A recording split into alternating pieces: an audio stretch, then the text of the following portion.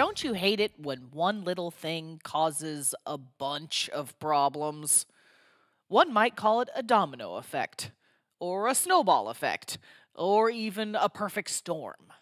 Whatever you call it, this kind of issue can be especially problematic for circuit designers. One tiny circuit change, one instance of silicon failure, one single violation can have a cascading effect throughout your circuit design, and at times, even the best ERC or DRC tools can't find it. And maybe simulation may not be able to either. So, what can we do to improve our verification and find these pesky issues hiding in the corners of our designs? With the help of Insight Analyzer from Siemens. Hi, I'm Amelia Dalton, host of Chalk Talk.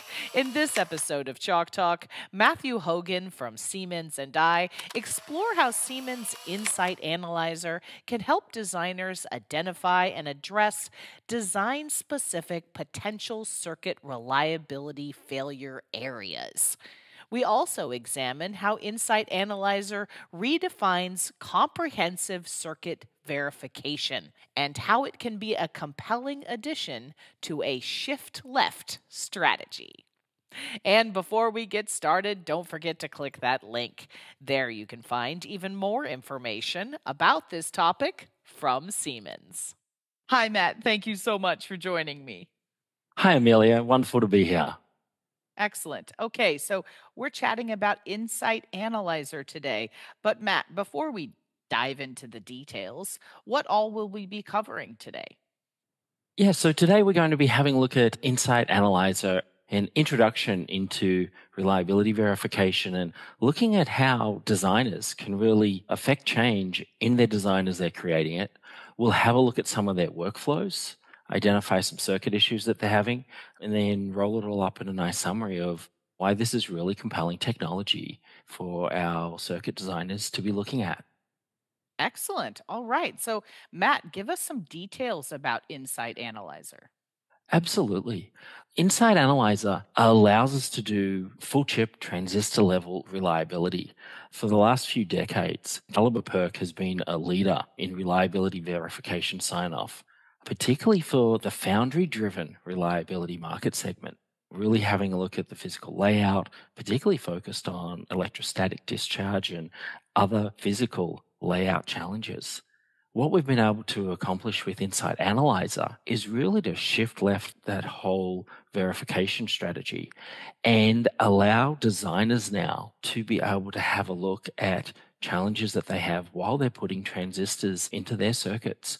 Insight Analyzer has a proven and differentiable technology for the circuit designers. It allows them to have a look at how transistors are put down and really focus on the configurations that they have, really complementing their design and verification process. So it's really this capability that allows them to do this verification without relying necessarily on simulation. And we're focused really on leakage, because we see leakage as one of the big challenges that a lot of designs today are really facing, particularly when you've got multiple power domains. Fantastic. Now, Matt, what types of issues does Insight Analyzer find? So it has a broad set of capabilities, but what we're really focusing on now is really understanding the tricky sources of leakage that can't easily be found by other tools or methods. So these include things like conditional floating nodes, leakage through parasitic body diodes and MOSFETs. Insight uses dynamic state-based approach to really find these specific set of conditions that cause these issues. And we really have a look at it from an analog gate leakage perspective, from a digital gate leakage perspective, and from parasitic. These three areas are what we're really focusing on for customers and designers to really be successful in the next evolution of their designs. Excellent. Now, Matt, who runs Insight Analyzer? So Insight Analyzer is run by the designers themselves. It's typically the circuit designer, and we're working with early designs in the design process, pre-layout, and a common workflow is to launch Insight Analyzer from your transistor design development environment to do setup and run those checks. Often, these circuit designers in a traditional flow would be thinking of the mindset of once I've put down a cluster of transistors, then I go off and I simulate it. And with that mindset, there's lots of simulations that they can be doing that may not be really verifying the functionality of their design. There may be some issues and errors with the way they've put those transistors down. And what we're able to do is really intercept that design creation process. Have Insight Analyzer look at those circuit transistor configurations and really quickly understand whether or not the circuit is appropriate or not.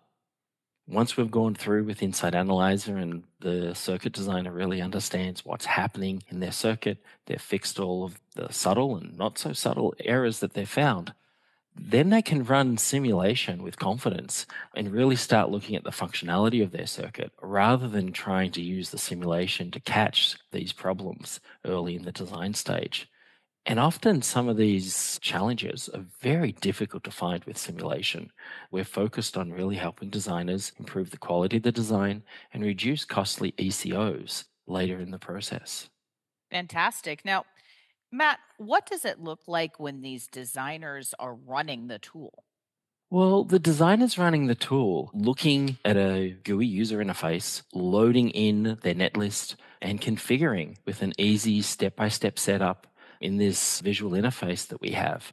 The different power domains, when different parts of the circuits are on and off, any isolation controls that they have, and really trying to understand what the relationship is between the different parts of the circuits of when the different power states are being powered on and off, how they switch, and from a system perspective, how these blocks interact.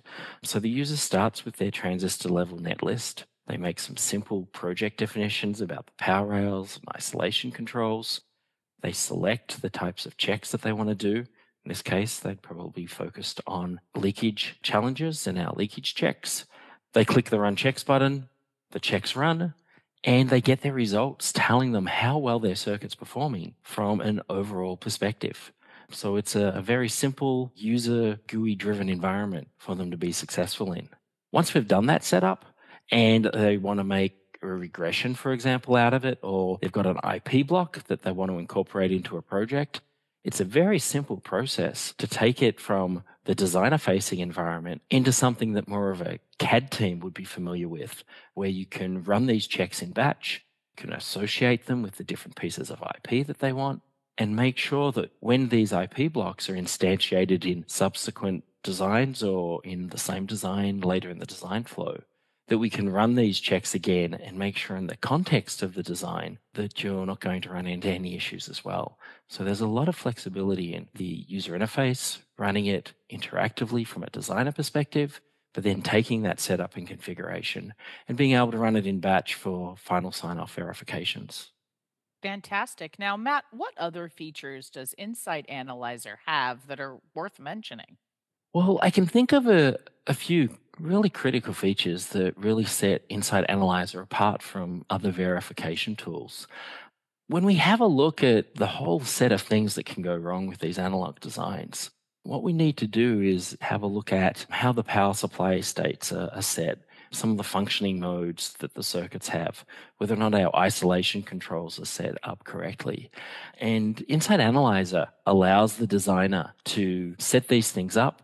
We can have many different forms of violations that are in the circuit, and we need to make sure that we're identifying them correctly, even if they're spread throughout the design. The built-in automatic circuit recognition before running any checks goes through and identifies key structural elements of the design. It'll recognize functional pieces in the netlist the way a human would.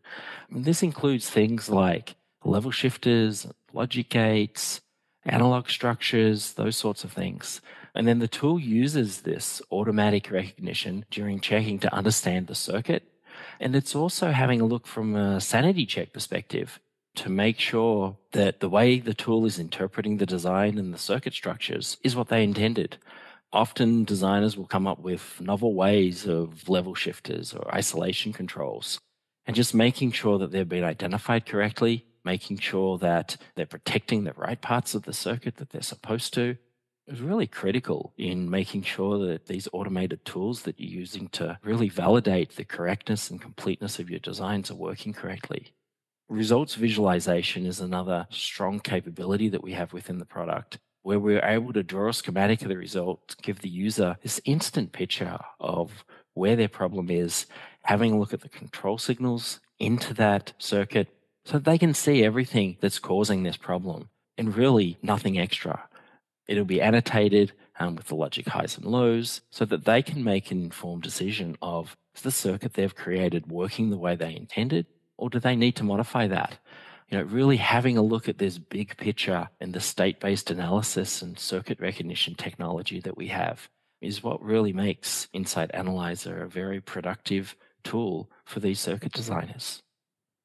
So Insight Analyzer allows us to go through and uses some very advanced deductive reasoning capabilities that are not available in your static ERC or DRC tools to really have a look at the best ways of predicting these problems.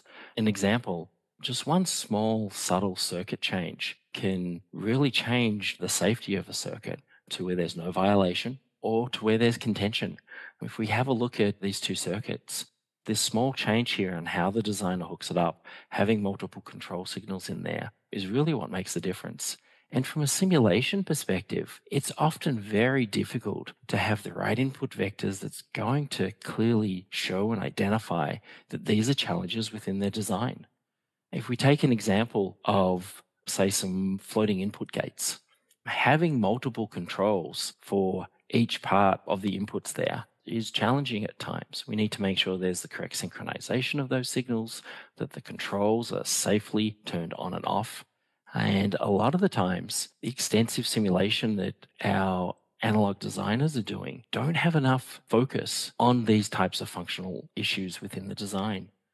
So what we're able to do with the Insight Analyzer technology is to go through and understand where there's some logic levels or some control signals that are not behaving in a way that's going to make sure that your circuit's safe. What we're able to do is understand that control logic and how the signals propagate through to these control signals on the different parts of the logic design and make sure that we're not going to be creating challenges in our design where we might have a floating input on a gate, for example, and make sure that that circuit is going to be very safe. These sorts of things are very difficult to catch from a simulation perspective. So, Matt, do you have any success stories that you could share? Absolutely. The state based checking technology that we have really provides a basis for this technology that we're using. And all of our users are finding a lot of value in the tool. Just last week, a user told us they found 10 real circuit problems during a tape out from just running our most basic check for power contentions. It finds simple voltage and connectivity issues. That's not even including the more complex state-based analysis that we can do for things like conditional floats. And what we find is that these types of challenges very difficult to find with the way that simulations are run today and the input test vectors that are being presented to these circuits. We had one user that found a serious leakage problem in a wireless SoC that they were designing.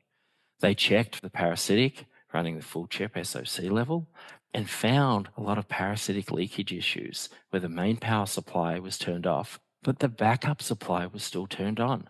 So leakage current traveled from the backup supply through several stages, including a power switch, then through the body diodes of the pass gates, and it kind of cascaded all through where they were expecting a circuit would not be energized, but because of this battery backup circuit that they had, it was. So finding these types of challenges are very important. And particularly when we have a lot of low power circuits, a lot of devices that run with battery backups, understanding where these challenges are going to be, not only for single points of failure, but understanding where there are multiple issues and errors in designs, like one having, for example, high impedance state and a contention state error. It's very important to find these things as we go through the circuit and highlight them to the designer so that they can be made visible and corrected before we go into tape out in these types of circuits. So, in general, the most damaging problems that our customers are finding often occur due to an obscure combination of factors that was missed during simulation or just simply overlooked in the functional models that they're looking at.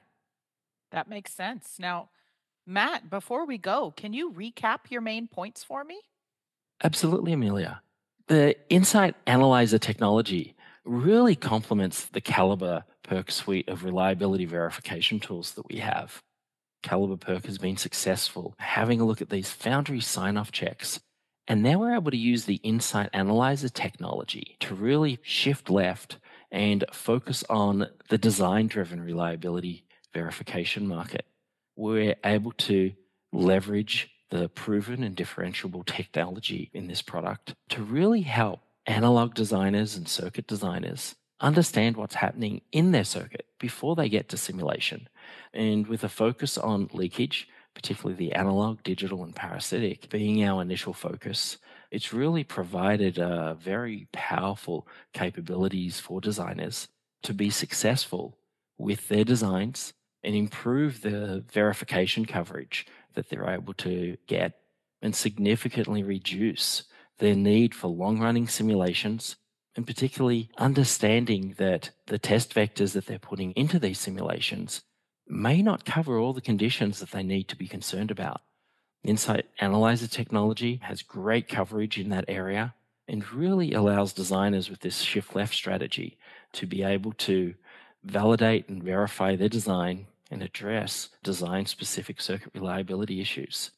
So, adding the Insight Analyzer technology along with your portfolio of checks that designers have to Caliber Perk really provides a wonderful synergy for end-to-end circuit reliability solutions. Analog circuit designers today and people designing with transistors can have high confidence that by leveraging this technology, they're able to identify and mitigate the challenges that they have, particularly when they're looking at a leakage focus. So it's a compelling technology that they really should be looking at to help augment the flows that they have in place today. Fantastic. Well, Matt, I think that's all I have time for today. Thank you so much for joining me. Oh, thanks so much, Amelia. It was lovely being here. And before we go, you didn't forget to click that link, did you? There you can find even more information about this topic from Siemens. For Chalk Talks, I'm Amelia Dalton from eejournal.com. For more Chalk Talks, head on over to the Chalk Talk section of EE Journal. You can't miss it, it's right across the top. Or head on over to YouTube, youtube.com/EEJournal.